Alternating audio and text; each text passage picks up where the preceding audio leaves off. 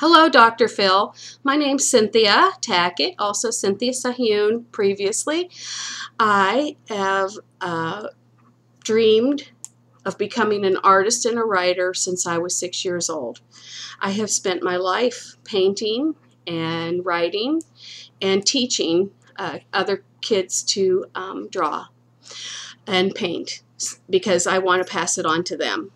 I have yet, though, to be successful at being able to support my family with my God-given gifts. I'm 54 years old and live in Youngstown, Ohio, an area that has been blighted with unemployment and many people who are making it just day by day. I have been told by my friends and family and people who see my work and read my book that I have just never had my moment, my time for the right person or the right entity to see what I do, or else I would be able to support my family doing this. I have been working for 17 years in the car business as an internet and business development manager, but I'm off right now on sick leave. I have had spinal surgery, and I would really like to work from here on my art and my writing if I could just get to the point where I could support them on the things that I sell. I teach art classes so that I can pass this on to other kids, and here's my 11-year-old daughter showing you some of the things that these kids do in class. And I want to express the opportunity of how much my life needs a makeover. My house is in desperate need of repairs and redoing. I haven't been able to afford to put much money into the house, especially because I have come through a 5-year period with a daughter who was addicted to heroin and was working through that. Thankfully, God willing, she's been clean and in a rehab program that has now teaching her how to make her own life.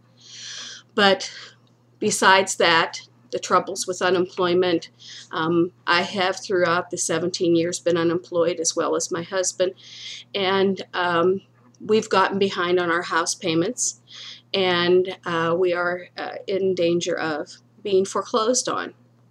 My house needs to be decluttered because we had to move my mother's things over here in quite a hurry. The house she was living in with my brother, he lost it. And so my living room and my dining room are completely busting at the seams with her things.